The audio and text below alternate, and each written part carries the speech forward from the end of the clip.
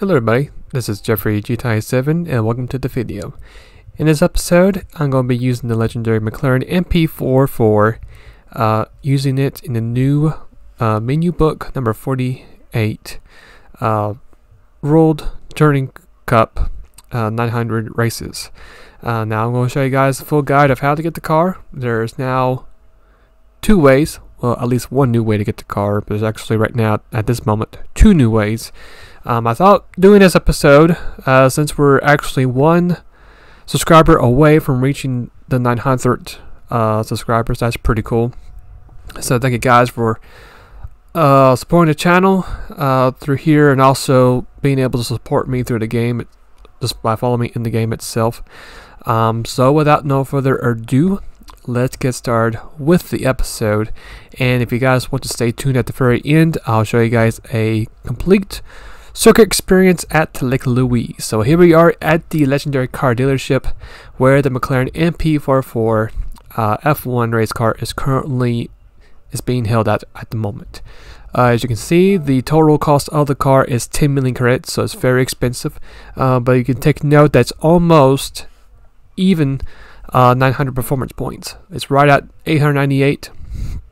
I've used this car plenty of times in my Sardinia runs. So I actually thought about doing a Sardinia run with this car, but I thought, second thought of it, just use it for the 900 World Touring Car Racing classes. Now, the other way to get this car for free is if you're at the Master License, and if you're able to get gold in the Super License category. As you can see here at the bottom of the screen, you can get this car for free if you hit all gold in the Super License.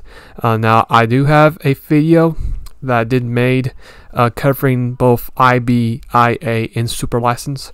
So if you want to quickly jump into that episode, which is a full complete gold guide for all those three licenses, you can click on the top of the video right now.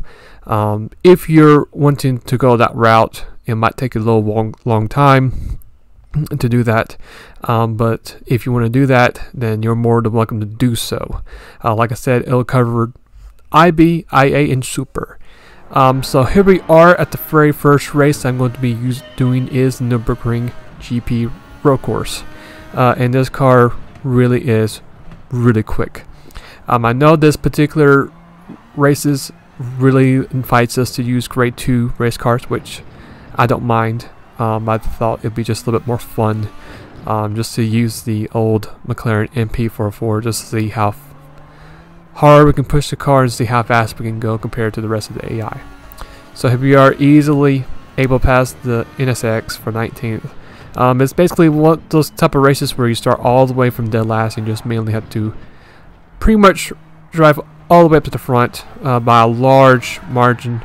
You can see here we got the power too early and spin the car around, but this race is still early, so we're not going to give up just yet. So we're basically going to try to recompose ourselves, try to recover the best as we can. I do know we do have the car, plus we know the track very well, which also helps a lot. Plus the car is of course a whole different level compared to these grade 2s. One thing to go ahead and mention is that some of these races that you'll be in menu book 48, sometimes the main lead AI cars will pit. I'm not saying that all of them will, but some of them will be able to save their fuel and try to stretch their fuel all the way to the end of the race. So just keep that in mind when you do pit, that some of the AI may not come in to pit. So keep that in mind. Also, if you want to use a different car than what I'm using, then you're more welcome to do so as well. But you can see we just recovered, and we're going to be right at 17th spot, right at the first lap.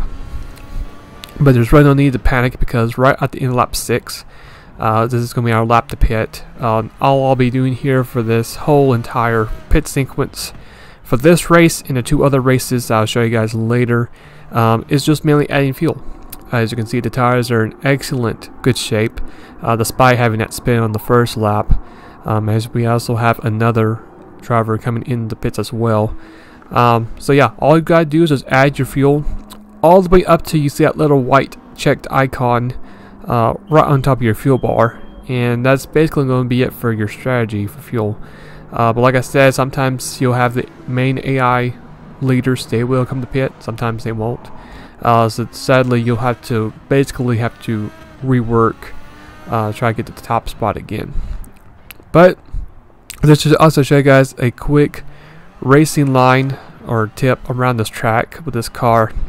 Third gear through this corner, make sure the left wheels touch the curb and then get back to the right side of the road, the curb. This particular corner is very interesting. You want to make sure you're right at third gear. You don't want to turn in just yet for that particular corner. You want to go to the far left as possible and then turn right. Following with this next corner, these next couple corners are actually pretty fun to drive. Fortunately, we're going to have the door shut on us in this particular corner, but we will get a much better run off that corner, moving us to P6 right in front of the Honda again. Going down this long hill, you're going to try to aim your left wheels, hit that curb, going down to third gear. Halfway to the turn, you should be about half throttle, if not 70% throttle. And then through here, make sure your right wheels touch that curb if you're clear. And then basically through that corner, you can basically go full throttle. Leading up to this corner, we're going to brake hard. We actually had a very unfortunate case as we actually get bumped by the Audi. Spin around, so here we are, 2 spins in 1 race. But there's no need to really pout about that, because lap 8, right almost at the beginning of lap 9, the main leader is going to come to pit road, and we're going to make a move on the outside of this Lexus driver, and thankfully we will be able to clear him and then take the lead with the race, and with that we'll be able to actually win this race. So this race was actually pretty fun, considering we had 2 spins to recover from, but the car handled very well, so really recommend giving this car a go at this particular track. It felt really good the whole entire race. Now here we are moving on to, I think this is called Autopolis. As you can see, very mixture between some to mid-high speed turn straights and some very technical corners as we're making the first lap here. Same case scenario, starting all the way in last place, and basically have to work hard and try to get back to the front. 10 laps, just like it was at Nürburgring. All these races are going to be 10 laps. But thankfully this race right here, it actually goes a little bit smoother, as we really didn't have any issues of either being taken out or making mistakes where we had to spin out. That one particular corner right here, though, I do recommend just watching out. Make sure when you do pass someone, not to get too early on the acceleration, otherwise the car is going to whip out and going to spin out. As you can see, I have no assist on, so if you are having trouble with this handling of the car, especially the rear end stepping out, then you might want to add traction on or counter steer and see if that can help you out a good bit. But once you begin to know how this car drives in, when you learn this track, then you can really be able to really maximize and push this car pretty hard and really make a huge gains on the main field itself. This actually is a fun track to drive, especially with this car, with it having been very high downforce. Some of those very technical turns. If we cross the line, it's going to be right at P16 as we move to 15th. Fast forward now to lap 6. We are going to stay out for one more extra lap. What I'm going to do is, if you're doing this, just adjust your free map setting to number 3, as we did a 133.4 for our last lap. We're going to go all the way up to here until you see that number 1 flashing. That's when you'll brake. I recommend 3rd gear to that first corner. You could do 2nd gear, but I think 3rd gear, the car actually acts a little bit better. Brake hard again. You're going to barely touch that curb on your left wheels, and then just mainly follow the racing line through here. You'll be in 2nd gear for most of these slow corners. Brake hard here. Still be in 2nd gear. Barely touch that curb with your right wheels and strain the car out. We're going to shift to 3rd, and then we'll shift early to 4th. Just let the car roll naturally, and then hit those left curbs with your left wheels. Then strain the car out, hit that curb with your right tires. We're going to brake right at that 2nd left turn signal. 2nd gear. Then go back on the power. After you go down the long descent of the hill, just stay in 4th gear. and basically try to hit these curbs. Once you do that, be able to gain a lot of time doing that. Stay in 4th gear, and then through this very tight section right here, you're going to go back down to 3rd gear, and just mainly follow the more darker shade line on the track. Through here, you're going to brake, and then about halfway to the turn, you'll be back right on the power. 4th gear, and then, or 3rd gear. And then through here, just through these little next corners, we're going to go into the pit road. Now the pit road is a little bit different, so make sure you brake hard and just be a little bit careful. As you see, the entry is a little bit different than other tracks, but same thing like we did at the Nürburgring. We're going to fill up the car with fuel just until we hit that little diamond icon, which is not that much. And thankfully, we actually do have another driver behind us, but we have one other driver that actually stayed out, so we'll have to be able to chase him down and retake the lead. But thankfully, they're right down the road, so not too far. We actually did pass him, and like I mentioned before, they actually were able to stretch out their fuel, so they did not make a pit stop. So if you do this race, just keep that in mind, just in case you do this. Alright, now let's move on to Suzuka. The last race for the Menu 48 book. As you guys may know, if you've already done the master license with this car, this should be no problem whatsoever for you to try to do this race with this car. Now, I did mention a long time ago, but we did a time trial lap with this car and this track together. It was like right when the car was released last year. I do remember making a video on that, but you can just see, if you're familiar with F1, the racing games, basically put that knowledge and skill to this race and you really won't have any issues. But if you're new to the game, or you're new to Suzuka and not quite too sure how the track works and what gear to be at when the brake acceleration, then no problem. I will, in this video, going to share my video of how to be fast at this track. I know the video is a year old, but just in case if you really don't know how to drive the track with this car, I'll have that link in the description, just in case if you're curious and just want to know how to become faster at this particular track with this car. But as you can see, we're already up to 16th place. May have a lot of gains already on the main leader, and you can see going through 130R full throttle, just a little flick to left steering wheel, make a very vicious move on the Mercedes-Benz CLK for 15th. And then as we complete the first lap, we'll be right at 15th place, almost up to 14th. That's where we're going to get right through, halfway through the pit road, be able to take 15th place and move to 14th. Alright, lap 5 is going to be our lap to pit. We're going to stick on map 1 the whole entire race. As you can see here, I just now took the lead from the main leader. And this is just like the other races before. Just add fuel to the car. As you can see, the tires are still in great shape. Now we are going to fall back in 5th place. But no need to worry. Right lap 7, I believe, is when the main leader should pit. So don't worry, they will pit. They won't be able to stretch their fuel out like they did in the Autopolis. But other than that, that's basically going to be it for Suzuka.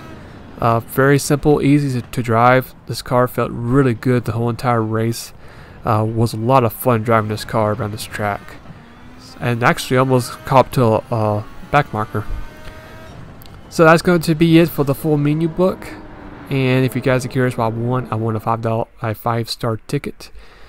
Now to Lake Louise with using the RCC Grade B rally car. So I'm going to show you guys basically sector 1, 2, 3, and 4, and of course the one lap attack. The way I'm going to plan this is I'm going to first show you my onboard camera, my demonstration, and then after I get that lap done, what I'm going to do is I'm going to then switch over and transition it to where it's the replay of the car in chase cam. So that way you can have a 3D view of what the car is doing. Hopefully it will give you a better idea where to be at with the car in a particular lane, like I mentioned, we're going to go through all the sectors, including that one lap attack. And not only that, but I'm also going to point out what brake system you need to set your brakes on, and your torque distribution, what number to set that on, just in case you're kind of curious, and hopefully that helps out in this whole entire circuit experience. So let's move on to the first sector. So first sector, I got my my torque set to 3565, and you're basically going to mainly let the car just coast halfway to the turn. You want to try to aim your car be close to that snowball. As you can see, we gained a lot of time on our previous Ghost. We're going to brake a little bit, and then we're going to let the car coast through this part right here. We're going to go down to third gear and then go back to the power. Now we did lose a little bit on the Ghost, but other than that, we are just about made up a lot of time compared to the Ghost, and it's going to be a gold for 32.383. And here we are with the replay. Just brake, just send the car deep, as deep as you can, but not too far, or otherwise you'll hit that snow wall. Just make sure you run close to that wall, just get as much straight line speed as you can out of the corner, and then try to set up your car at a very good angle, so that way you'll be able to get a good ride off that wall too. And then just mainly a little flick on the right up the hill, and that's going to be it for sector 1. So sector 2, I have my torque set to 4555 for this next run. I'm going to let off the throttle and then get back to the power. Then we're going to brake very early for this corner, trying to minimize the drift in the snow. We're going to start shift to third, and then we're going to let go of the gas and get back to the power. Trying to make sure the car is more stable throughout the corner. And apparently we made up a good bit of time on our Ghost, and that's going to be at 23.935. So here's another look at it. Now you technically could go full throttle through this corner right here, but I was mainly setting up for a much shorter route in this particular corner, even though we did went a little bit wide. But thankfully short shift into third helped the car a lot. Now I could have maybe went a little more aggressive and maybe would have stuck to the high groove where it was closer to the wall, but it's still good enough for gold. Sector 3, we have our torque set to 50/50, and we set our brakes to number 4 to the rear. So we're going to brake pretty heavily through here. We're going to go down to third gear, then back to the power, fourth gear, then we're going to hit the brakes one more time. We're going to go back to third and fourth quite a good bit.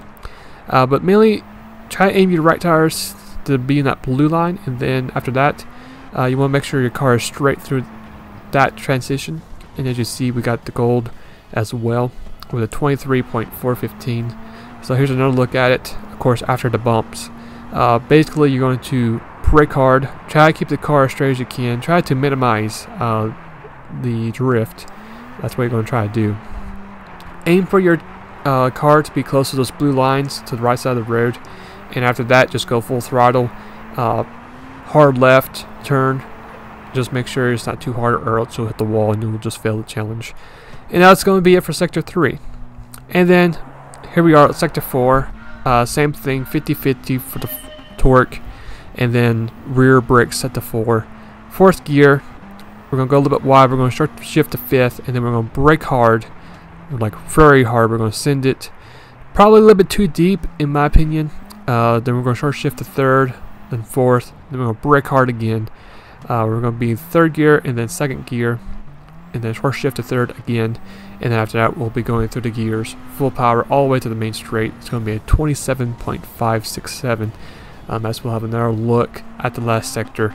Like I said, I might have went maybe a little bit too deep in that last corner, but despite that, the car actually did very well. You can see here we just sended a pretty aggressive racing line through there, hitting some of the cones on the side of the road. And then we're going to mainly set up for this next corner, short shifting between third and fourth, just trying to help the tires to actually have better traction overall. Otherwise the car is going to spin out and not really go anywhere in the snow.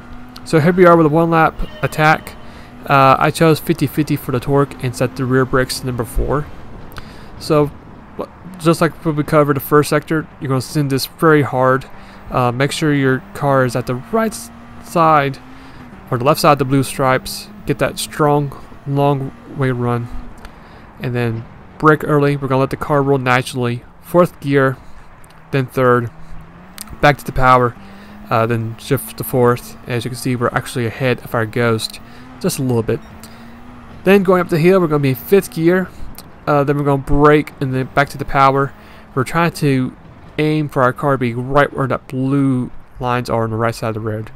3rd gear through this part of the track, and then we're actually going to stay in 3rd gear. We're going to take a much wider angle, as you see here, and try to get a much better run off the corner. As we go up the hill where the bumps are, we're going to be in 5th gear, then shift to 6th, back down to 5th gear, and then we're going to take a unique line, actually going below the blue lines, and then we're going to stay in 4th gear, try to minimize the drift effect, and try to stay more straight.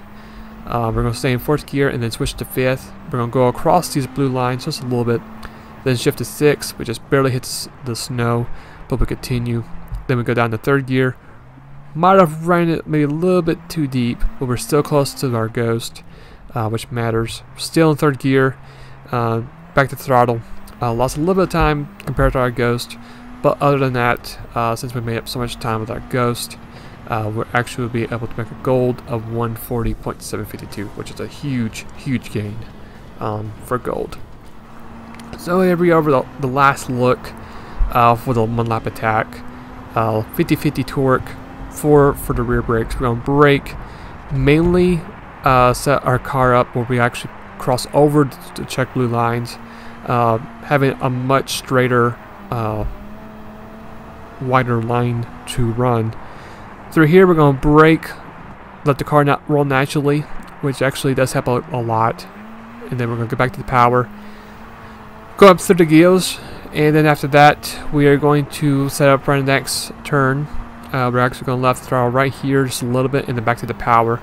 We're going to have a short brake right here, try to be where those check blue marks are. 3rd gear through here, and then basically you're going to stay at that gear. Through this part right here, you're going to be mainly using the throttle, just mainly have a more of a unique arc outer line. And then going through the gears, be at 6th gear, brake, stay close to those blue check marks on the right side of the road. We'll be mainly in 4th gear through this. After that, you'll then go back to the power, and then just mainly move the car to the left side of the road, where you'll be in 5th gear. And then after you barely tap the snowball, 6th gear, then brake hard, all the way down to 3rd gear. Make sure you keep it as straight as you can. And then through here, we're going to go back down to 3rd gear, and then just slowly get back to the throttle. Make sure the car doesn't lose a lot of speed or traction, and then set up the car straight. And that's going to be gold for a 140.752 at Lake Louise. And if you do that, you should be able to get 200,000 credits just for getting all the times, and the extra 1,000,000 credits if you hit all gold. So hopefully that helps. Well, hope you guys enjoyed the episode. Hopefully both those 3 races will help you out at the new menu book 48. Also, I hope that 1-lap guide from Lake Louise will help you out as well if you're going for gold. Also, hopefully that video of the super license will help out as well. If you guys did enjoy the video, please leave a like, that'd be much appreciated. If you guys also enjoyed what you saw today, it'd be also great to subscribe as well, as I try my best to upload daily. If you guys want to check out my last episode I did with the main license guide from IB to Super, you can click on the field right there. Hope you guys have a great rest of the day, and I'll see you guys later. Take care.